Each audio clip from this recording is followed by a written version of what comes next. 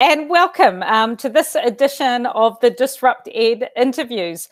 Today we're going to be talking to Maurie Abraham from Hobsonville Secondary School, who is, of course, one of the co-founders of the DisruptED community, and also one of our leading lights in education in New Zealand when it comes to disruption and innovative change. So welcome this afternoon, Maurie. How are you? I'm good, Claire. I liked the little chuckle when you gave me that title. Always. Yeah, no, I'm doing okay. Yeah. Awesome. How are you? Yeah, good. And as we were saying when we were chatting earlier, it's slightly ironic calling this period of time holidays when it has been so very busy, particularly for our school leaders and teachers as we start thinking about what it looks like as we move forward into whatever this new normal is that we find ourselves existing in. So you wrote an awesome blog post a few weeks back, what was it now? A week or so ago? Time stands still at the moment.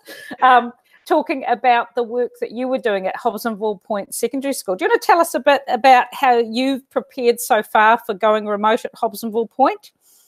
Sure. And as you know, what things look like on about the 16th of March when we started seriously looking at it, changed several times before we got through to actual lockdown day.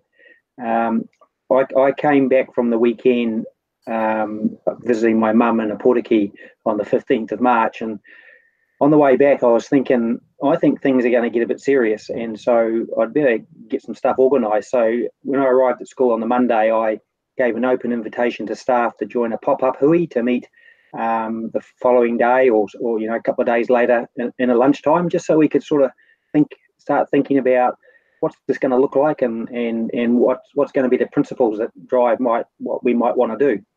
So we did that over a couple of days. It was really cool because like how we do things at Hobsonville Point, we explored what were the principles or the big rocks that we wanted to land and attach everything to, because I find that if you can do that, then it's easy to make some decisions. And having all of those minds in the room that lunchtime, it was really cool. So we sort of came up with a set of principles which right away had well-being right at the centre. Absolutely. Well-being of kids and their whānau, and well-being of staff and their whānau. And like everyone else, we worked out that less had to be more.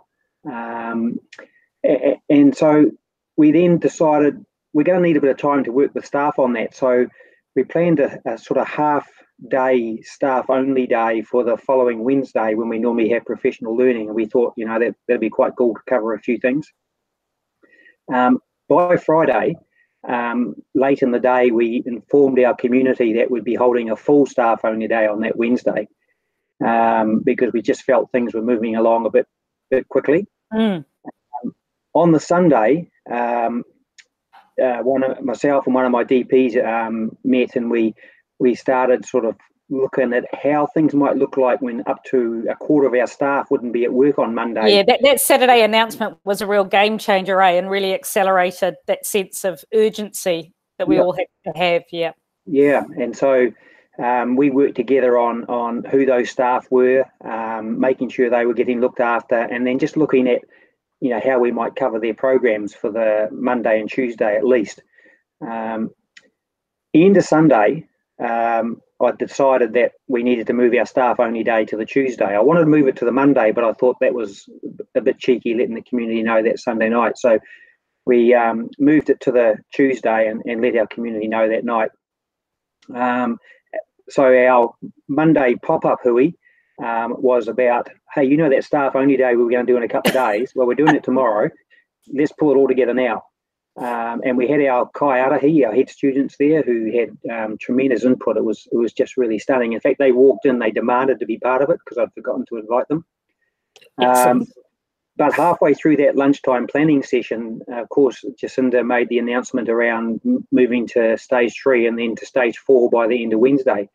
So planning for a likelihood became planning for a certainty. And so we went ahead with our staff only day on Tuesday. Now, that meant in reality that that Monday, and we only had one block left of that Monday, was the last day we were going to see our students. Yeah. And so you must have been thankful that you did have your students there, because I know that some schools had a teachers only day that day and felt a real sense of loss that they didn't get that moment of sort of grieving and closure with their students before they went off on their remote journey. Yeah, but I must admit we would have had 25% absenteeism that day, which wasn't as high as a lot of other schools. But one of the things that I did was I pulled together a 6 or 7 minute video clip about what was happening and what it was going to look like going forward, so that staff could play to their to their hubs last thing Monday, because we wanted a real consistent, clear message about, you know, things were going to be okay. We had a plan. Stop freaking out about NCA. We're going to be okay. And that went down really well, apparently. Yeah. And then we had the day on Tuesday, and it was a stunning day. We talked about the principles that were settled upon, and then we spent the whole day in workshops and teams actually looking at what are the actions and the actual things we need to get ready for the start of the next term. So we brought those principles to life. I told staff that Thursday and Friday, in theory, or Wednesday, Thursday and Friday, we were in theory working from home and open for instruction. I told them that I didn't want to see anybody at school on Wednesday. I could manage any kids who turned up who were the children of essential workers. None turned up. No students turned up. So I didn't expect them to be there on the Wednesday. I said the only reason you come in on Wednesday is if you've got to get stuff to get home. And then I said, working from home on Thursday and Friday, forget about it. You've got to get your yourself and your whānau set up. But I just ask that if you've got a year 12 or year 13 class, that you look at your Google Classroom and just make sure that there's stuff for them to get on with, because some kids will be anxious about having nothing set up there over the holidays. So that was really cool to do that. And I know that we had a real focus on wellbeing first, and sort of a light touch when it came to teaching and learning for that that Wednesday to Friday, because you're absolutely right. It was such abnormal times that we needed to make sure people had a bit of time and space. And so you've got a similar structure to we have at Albany Senior, and that you've got hubs and you've got your subjects and you've got projects. What do those look like at the moment in remote contexts? Or what will they look like? Yeah, what will they look like? Yeah, we settled on an outward-facing timetable for our kids, and I know, there's quite a range of views of what that might be, because there are some schools who are setting a full timetable and demanding teachers to be online all that time, and then there are others who are perhaps at the other end of the continuum who are saying, hey, just do some learning. We felt that we had enough kids who'd be a bit anxious and worried about things, and also enough parents that we should have an outward-facing structure for them. So we maintained our 4-block timetable, but 4 45-minute blocks throughout the week. That was a structure that kids could hang on to, but the expectation was that teachers operated really flexibly and responsively and according to their own personal circumstances within that structure. So it, in theory, has hub, modules and spins and projects. How many times a week do you have hubs now? We have 2 80-minute and 1 60-minute extended hub time, and we have a kitchen table check-in each morning. So how we're covering that off is that we're asking our kids at 9:30 every morning to check in to their hub. Now, all that check-in is them filling out a order and planning doc. You shared that on your blog post, didn't you? I remember seeing that as an example on your blog post, and I'll link to that below the interview as well. Yeah. Cool. And that coach doesn't have to be present for that, because we've got whānau with their own kids and their own grandparents with them and all sorts of things on our staff. So the kids go in there, they fill out how am I feeling? Do I need to make contact with anybody like the counsellor or the nurse or anyone else from the school? and then what's my general plans for the day that I want to focus on, and then a place for some reflection at the end. And so our expectation is they'll fill that out 9:30 till 10 every morning. The hub coach will do their best to try and check how they're going with that in that half hour, but we don't expect them to be live and online at that time. But we expect that they'll have a bit of a check sometime during the day. So a little bit of accountability in terms of very student-centred and self-directed, but a mechanism by which your hub coaches can check in and make sure that everyone's still connecting in some way or form. And then we've built on that, like we have our extended hub time, Wednesday block 4. So what we've said is that that's our expectation is that coaches do their very best to have a face-to-face Google Meet with their whole hub, so that they can just see each other, talk with each other, how's everybody going, and just to keep that connection, because as you know, and I think seeing each other's faces is still really important to just maintain that learning relationship beyond transactional. Yeah, because right now I've just realised how much I've missed looking at your face, Claire. Oh, so it's really cool. Maurie, the feeling is mutual. And to be cackled at at regular intervals. Yeah. Although I've learned with these interviews that I've got to stop cackling all the time because it keeps the screen swaps every time I cackle. Okay. So that's how we cover hub. And then for projects, because we've only just launched our projects, we've said, hey, get on with any stuff you can about your project, but don't worry too much about it yet. We might change that if the closures went on for 4, 5, 6, 7, 8 weeks. We might have a look at what we do there. And then early enough that if it's just a bit of foundational time that you're okay and you can, and also I think we've got to get over this sense of urgency around any of this, don't we, in terms of our learning and definitely in terms of assessment. So what's your thoughts when it comes to NCEA and assessments in this time of disruption? Right. So right now we've told our staff, and have agreed, if they think it's a great idea, that there is no NCEA assessment unless it is absolutely urgent. Yeah. Now, particularly at year 11, as you know, our kids do very few standards at year 11, so there's no need for them to be involved in any assessment at all. They've got 3 years almost in front of them to get their qualification. They don't need to worry about it this year. As far as level 2 and level 3, if a teacher is confident that all the learning's taken place and something can be assessed, then go ahead and do that. But be mindful about making that decision. Yeah, and it's time for that sort of capturing of naturally occurring evidence when there's learning going on and there's evidence being produced that can potentially be sort of retrofitted to NC standards at a later date. And I'll be really interesting to hear when we get some more clear directives at a national level. Like I've seen, of course, that we've had, to our principal's nominee and instructions around derived grades and gathering evidence and so on and so forth. But I really do hope that our ministry sees this as an opportunity to make some quite courageous calls about, like I'm realistic. I know they're not going to do anything massive. But as you say, we've already got the option of not worrying about level 1 and focusing on a longer journey towards level 2. It'd be really nice if they shone a light on that option and actually made it a really safe and valid option for all schools, because I think obviously Hobsonville's been on a long journey where the community know exactly how you operate and why you operate.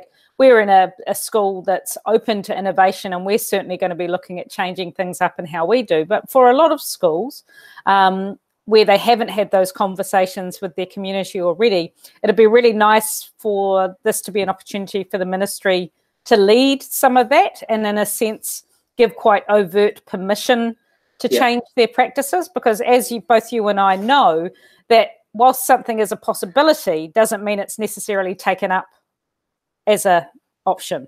Yeah, and I'm drafting a letter at the moment to the ministry and to the minister and other people about encouraging them to give those sorts of signals. And I'm also thinking about pulling together a Zoom corridor for senior leaders in secondary schools who want to pursue the pathway of just sidelining NCA level 1 this year even, because it's going to be really demanding. I mean, even if our kids come back in 2 weeks into the term or 4 weeks into the term, you don't want them chasing it, hey? No, there's going to be. You don't want that being the priority. Yeah, there's likely to be whānau who are grieving. Yeah. There's definitely going to be kids who are spread right across the progress continuum. Some kids would have engaged really well and kept up okay. Some kids are going to be, so we have to bring them all together. We're going to have to do a whole new school induction in those first weeks. Yeah. About getting back into school. It was really early in the school year, really, that all of this happened. Yeah, and for us, our year 11s are new to our school. Yep, and if a school's in a situation of still chucking 120 plus credits at kids to get them through to their 80 credits, I mean, they've got less time to scram that into. So, I'm keen to just talk with some school leaders about how they could simply sideline NCA level 1 this year. Yeah, it'll be the biggest release of stress and anxiety on their teachers and on their kids, and it gives them that space then to concentrate on especially the Q3s the year 13s who are graduating this year. We need to be able to focus on them and make sure things are okay for them, but also on our year 12s for level 2, because it's really important. It's hard to do that if you're assessing like crazy and moderating like crazy. Yeah. For NCA level 1. So, and I also wondered if there was potential to, the other thing that I've talked about, obviously, in the new change package is going to 60 credits. And the reality is that would serve no benefit if they did that and then didn't let you carry over the 20 credits, because it's really the same. But I did wonder if there was potential for this year only to do a bit of a combination of those two things, i.e. allowing the level 2s and 3s to carry over the 20 credits and also change the goalpost, number at least. I mean, I know in other countries they've scrapped the exams, and obviously because for a lot of schools the end of year is the middle of the year, and so this is having an immediate impact on the ability to do examinations and those sorts of things. So I really do hope we see a change in the national goalposts as well.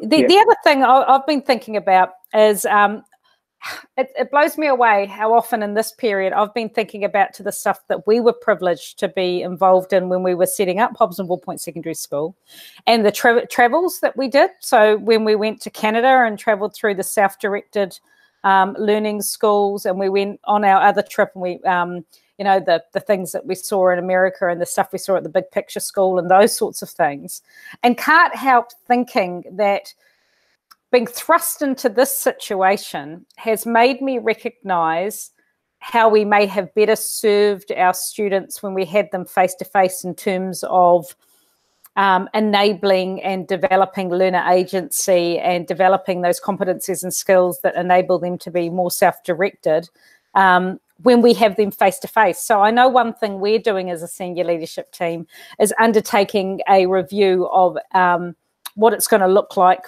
when we get out of this lockdown period and come back into a face-to-face environment, and how we might change our practice so as to better enable our learners and our teachers to be prepared for moving in and out of face-to-face and remote teaching and learning. And we're playing around with an idea of making our Thursdays and Fridays self-directed learning days, with keeping the timetable structures, but giving the students a lot more opportunity to be agentic on the Thursday and Friday, and the teachers are on the floor according to their timetable, but the students can negotiate with it. The sort of stuff that we saw in Canada, but like a baby steps version of that.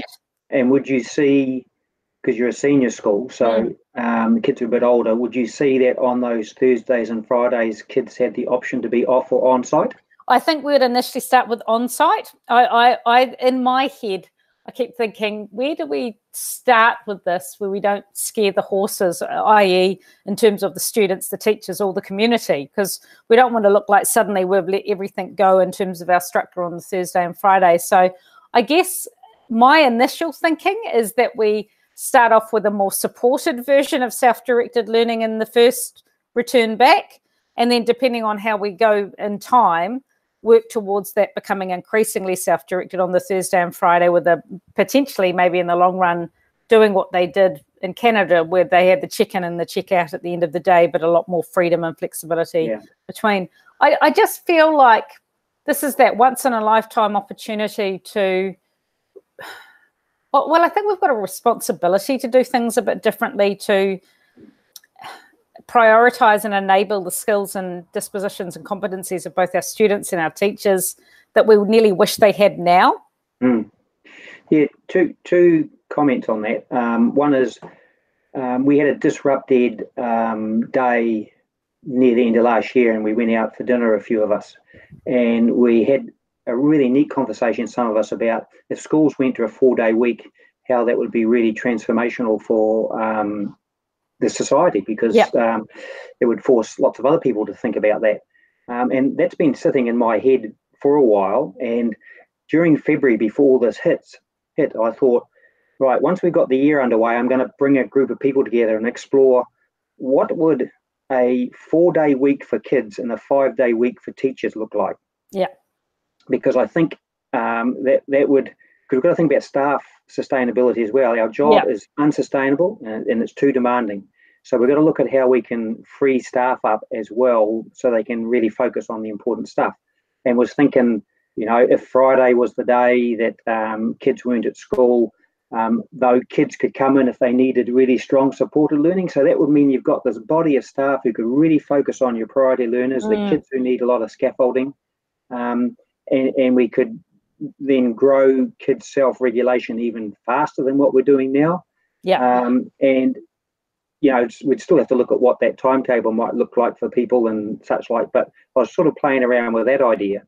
But now, where I think I'm going to go, and I haven't had a chance to talk to any of my people about this, but I think our big how might we, when we go back, when we get back together, is how might we capture all the cool stuff about what's happening now around teaching and learning, and what might that look like for schooling at Hobsonville Point Secondary School from 2021.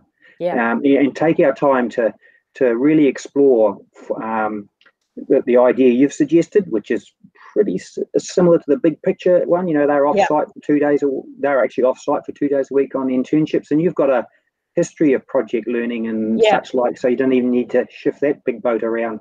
But the thing is one thing I'm really coming to understand is that, especially the way we came together for that planning, is so many answers are in the room. And totally. I've got to stop this thing of wanting to come up with solutions in my own head.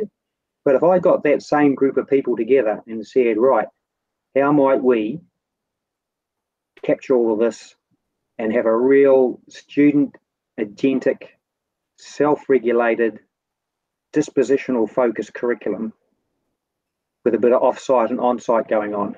And I think having that mindset, hey, of terms of going, it's never about just coming up with a solution and that being it either. Like, no. I'm really aware that my thinking and our thinking collectively as a school about what it needs to look like has changed already in the last 2 weeks and will continue to evolve. And our vision of what it needs to look like when we're in school and we're remote will continue to evolve. And the key is, I think, supporting our teachers, but also our colleagues and leadership all around the traps to be open to, because I don't know if it's a common mindset. You know, we hold on to structures as a sense of sort of security quite strongly in education. You know, we know that there's always been things that you could do, but we're very hesitant to actually enact them. I guess because, you know, there's pragmatic reasons why we think like that, I guess, in terms of how we slice and dice our resources, but also this perception that if you're trialing new things, that somehow you're running the risk of making, you know, students guinea pigs. And I think we've got to, I think that's, this current situation has in a sense thrown that out of the window, because we've all been forced into a new and different situation. And so I hope we can see a real period of all of our colleagues sharing their practice, because, you know, as you and I know, like we're probably more similar than most, but even you and I have disagreements, and there is no right model. and right. every model is absolutely context Yep. bound, Yep. depending on the, you know, the location, the age, the character of Yep. the school community as well. So, yeah, hence the, you know, me being really interested to try and talk to as many people as possible about what they're learning and doing at this point in time. Okay, so sorry, you go. I was just going to say, it's just like the NCA level 1 thing. You know, there's a lot of people out of there that think I've got this barrow that I push about it. The only reason I push it is because I've seen the value of it. And I've got nothing to gain by anybody else doing what we do. But, you know, I'm really keen to share our experience and to help other people think about how they might do that. So this is a bit of a plug. You know, if there's any senior leaders out there that would be keen to be part of a Zoom hookup to just talk about it, just email me, and you know, because I want to set something up the middle of next week. Awesome. Okay, and make sure I'll put a little note, and if you don't mind, I'll just put your email contact below this as well for people to get in touch. And so thank you so much for joining me this afternoon, Maurie. I really appreciate it. And once again, we're always looking for new people and new perspectives. So if anyone's interested, I'll set up an interview you, or Steve will, or maybe we'll even get Maurie getting onto the interviews. More of us, the merrier, I think, in doing this kind of thing. So thank you for joining us. And until next time, I'm going to stop the recording now, Maurie. You can hang on the line and we can continue our chat. Cool.